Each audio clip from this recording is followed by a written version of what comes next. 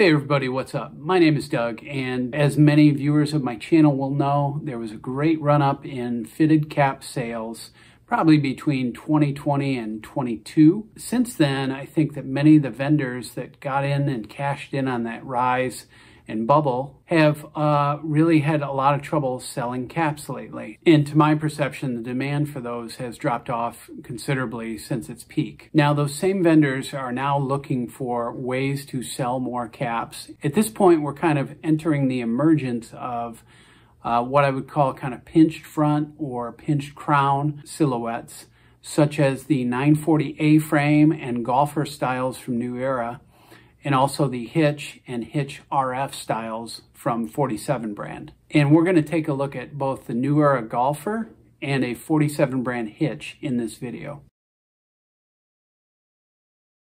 Now, my picking of those two models was on purpose because they happen to have the most similar constructions.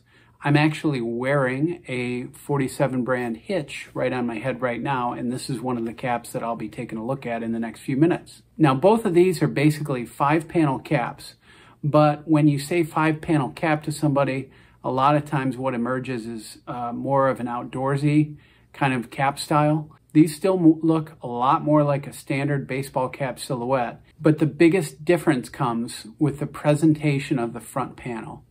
You can see right up here, there's kind of this pinch that's folded over and sewn in this front panel.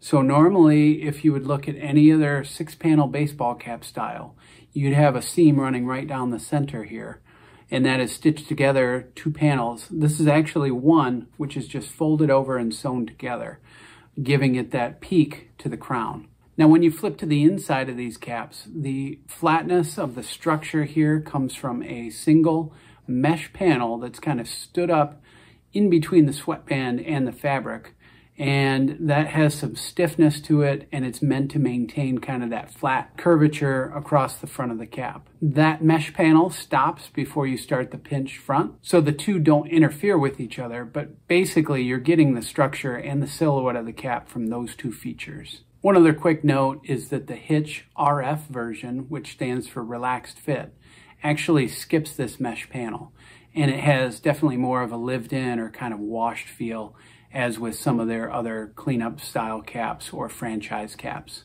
Again, when you've got 6 panels, you've got a center seam that runs all the way down into the sweatband. What results is a very stiff joint that's sitting right on your forehead, so that can cause a little discomfort over time. Now, the front 2 panels in that construction get their structure from something called buckram, which is basically a sort of linen that has plastic fibers woven into it as well. That buckram is bonded to the 2 fabric panels in the front, and it really gives shape to the crown. And because of the plastic fibers that are in that buckram, you can actually shape that crown to your liking, and I've made several videos on my channel of exactly how to do that to get better shaping for you out of that buckram. So naturally, when it comes to the difference, when you get into a golfer or Hitch style, as we're talking about here, comfort is really the bottom line. You completely avoid that seam up front that you get with a fitted and that joint that can really put a lot of pressure on your forehead. Because when you get into this cap, there is just a very smooth contour underneath the sweatband. Everything is pretty flat and uniform, and there's no real pressure points that are applied to your forehead. And for somebody like me who's really got a long oval head shape where my head is a little bit longer in this dimension than it is in the width dimension, a lot of times I get additional pressure from wearing a cap that has some sort of uncomfortable feature up front. Now, with either the Hitch or the golfer, I don't have that problem. It's really uniform. So these are comfortable right out of the box on my forehead.